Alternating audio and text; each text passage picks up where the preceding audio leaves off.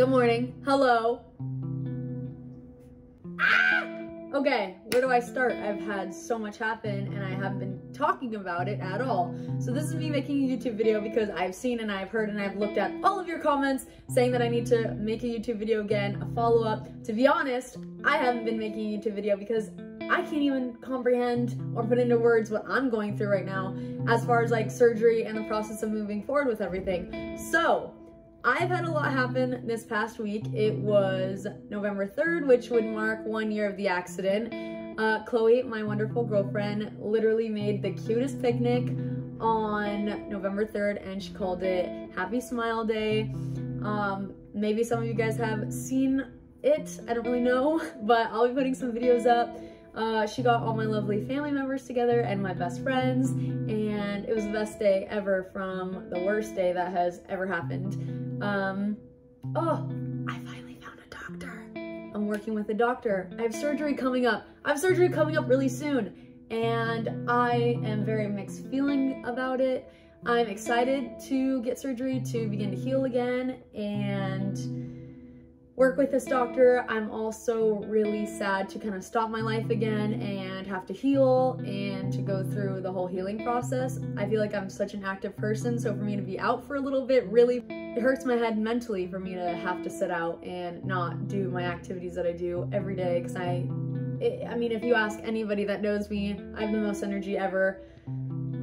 I just always have to be doing something. So for me to be out for a little bit really puts me in a bad headspace. Not mentally, I don't even know what I'm saying. It just puts me in a bad headspace because I want to be so active. Anyway, with that being said, here are some clips and random things that I've done the last week, and I'll be explaining how the surgery will be done.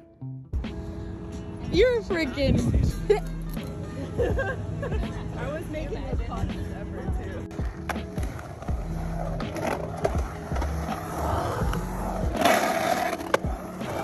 Shit.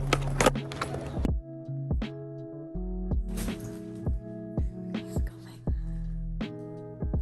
I'm gonna lock the door.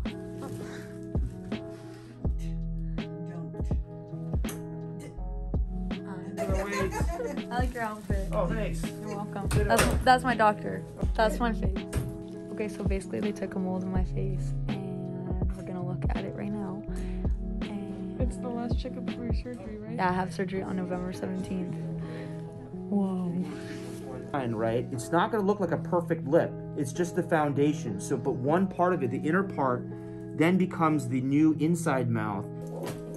Okay, sorry about the jelly, and then bite down. Relax.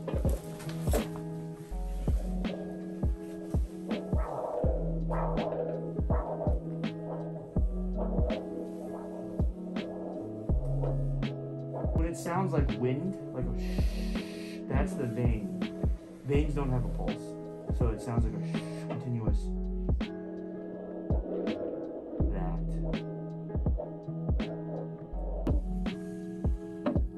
As it gets deeper.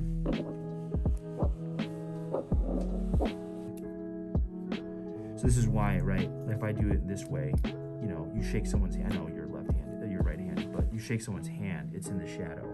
That's why I specifically wanted to borrow this instead of this. Mm-hmm. Because we could borrow this, but then anytime that, you know, you're like, do this, you gesture, you're gonna see this skin graft there. So I'm gonna try to hide it underneath here. See how it bunches here? I couldn't tell if this was actually remnant vermilion. And some of it may be, but I think we're gonna reflect it back in. So this all here needs to be reflected back in. Okay, to make a long story short, because this is a very complex surgery with a lot going on, they have to cut my arm open, take a main artery, take this skin, fold it, put this skin here. But that artery that they took from here needs to supply blood. So they are going to cut a little bit here, take the artery underneath my skin, connect it to here so that I have blood flow for the new skin. It's called a skin graft. It is very complex, and my doctor is the best. I finally found a doctor and I'm working with him.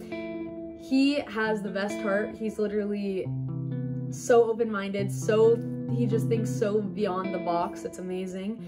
He's creative, he's artsy. That's something that I really found that I wanted in a doctor, so I'm so happy I found it. It took a year, but it was well worth the wait. Coming out of the surgery, I am not gonna be able to move my mouth at all, so I have to have a feeding tube up my nose. I have to be on a liquid diet. I'm going to be in the hospital for 5 days after the surgery. It's gonna be a lot, so I'm gonna need all the prayers I can get, but I am beginning to get ready for it. It's coming up really soon. It's literally next week. So I'm putting this out here just to follow up, give you guys a little bit of what's happening in my life. I'm sure I will be recording in the hospital as well. Yeah, but thank you for being on this journey with me. I know that you guys have wanted videos. I don't really have a lot to put out there, but this is just me saying hi, popping in, letting you know my life is great. Anyway, bye. I hope you guys have a great day, and don't forget to hug someone you love today.